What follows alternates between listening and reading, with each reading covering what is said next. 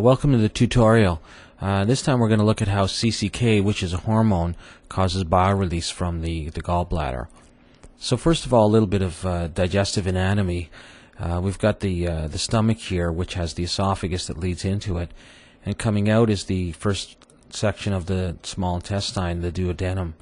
Off to the side is the liver here, and underneath the gallbladder, and then the bile duct, which leads from the gallbladder into the duodenum. And that's what carries the bile.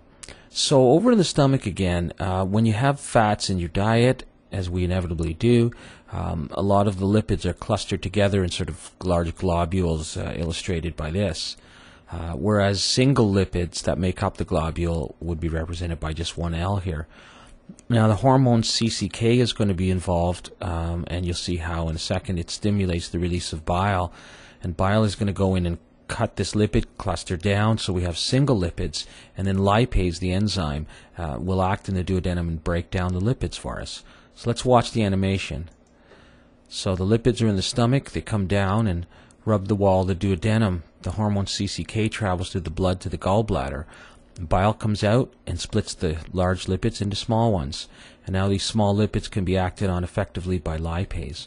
So the action of bile there doing the splitting part is called to emulsifying the lipids. Okay, so I hope this helps you.